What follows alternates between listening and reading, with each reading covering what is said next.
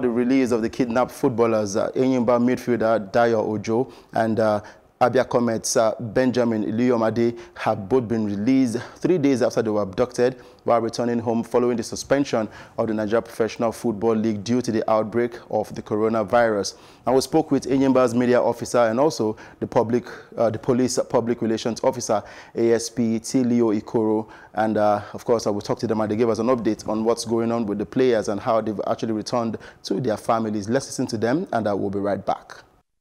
Kidnapping is a global problem that affects countries all over the world, and the governments are working hard to address this problem and ensure that the perpetrators are captured and brought to justice. In Nigeria, kidnappers have become more daring as they now focus on very important persons, their children and relatives. On Sunday, the 22nd of March 2020, 2 Nigerian footballers were abducted when a vehicle they were traveling in was attacked. The players, Enyimba's midfielder Dayo and Abia Comets Benjamin Iluyomade, journeyed to Akure following the suspension of the Nigeria Professional Football League to prevent the spread of the coronavirus.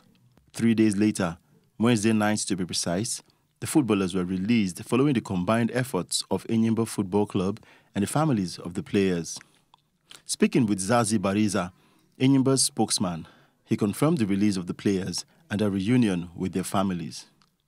Yes, I can confirm to you that the players who were kidnapped on Sunday on their way to Akure have been released. The players are Dayo, Enyimba's midfielder, and Abia Comets player, Benjamin Iluyomade. They were released on Wednesday night. That about 4 days spent in captivity, and they have since reunited with their families. There is a general feeling of excitement because, of course, they've been in captivity, if I should use that word, and regaining freedom is one of the biggest things you would want as an individual. So there is that feeling. And within the club also, it's a great feeling to know that your player, your colleague, and your employee who was abducted has been, has regained his freedom. There's always this tension and apprehension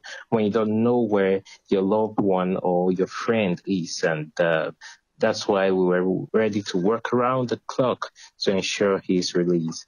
The state's police public relations officer, Assistant Superintendent of Police, Tee-Leo Ikoro, also spoke about the incident and how the players were rescued.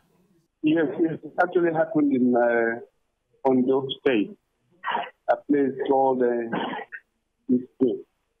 Ipile Road.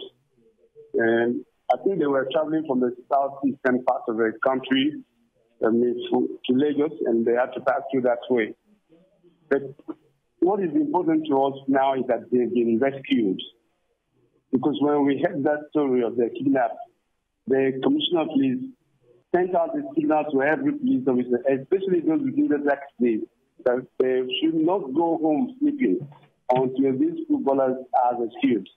And instead of, because all the policemen within the black state went right into the bush in search of them. At first, one of their friends was rescued, but that was not enough for us. We needed to rescue all of them. Then last night, the said state of they were rescued, and now they're reuniting with their families. Enyimba Football Club also thanked the police for swinging into response and saving the players. For Plus TV Africa, Udoka Njoko.